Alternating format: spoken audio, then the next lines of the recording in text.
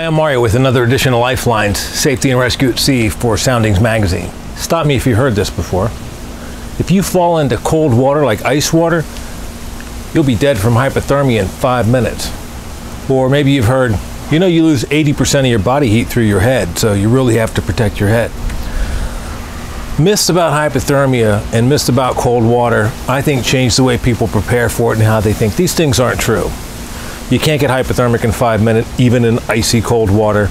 You don't lose 80% of your body heat through your head. There are realities to cold water immersion and hypothermia that are important for you to know if you're going to prepare yourself for them. There's a way to handle being in cold water. There's a way to handle victims who have been in cold water. And that's what we're going to focus on for the next 2 weeks. In this first week, I'm going to explain to you the 4 phases of cold water immersion. First is the cold shock response. That's that inspiratory gasp, that big gasping that you do when you first get a good shock of cold. It's followed by, rapid heart rate, uncontrolled breathing, sometimes uncontrolled movements, increased blood pressure. This phase passes, but if you're not ready for it or if you have previous heart conditions, it can be the last part of cold water immersion you suffer, because about 20% of the people who die in cold water die in this first couple of minutes. They take on water and drown, or they never come back up to the surface. If that gasp happens underwater, that's bad, and they may never make it back to the top. So that inspiratory gasp is a killer long before hypothermia.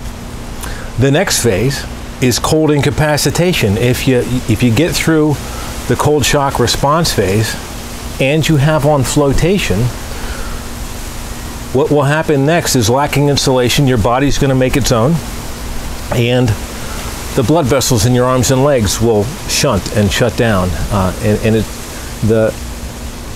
your muscles, and anyone who's reached into a cooler trying to get out an icy beverage and your hands don't work as well after knows what cold incapacitation is like. But that's all over your entire body. That same function happens. The vessels, blood vessels in your arms and legs shunt, and to keep the blood in the core, and then their muscles do the contraction and nerves send the signal. When these things get cold, they don't work as well. So somewhere between 10 and 15 minutes into icy cold water immersion, or to even, forget icy, 50-degree water immersion, cold incapacitation sets in. And if you can't move your arms and legs, you can't swim.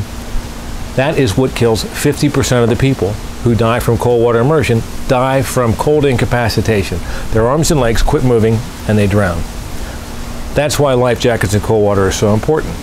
Only if you have flotation, some form of flotation on, can you possibly get to hypothermia. But that takes 30 minutes or more to become even unconscious from hypothermia. Actually, if you've been in the water in a life jacket, cold water, for 15 minutes and you've been shivering, you have a fever. Your core temperature is elevated because the shivering and vasoconstriction and shunting of the blood to the core is effective.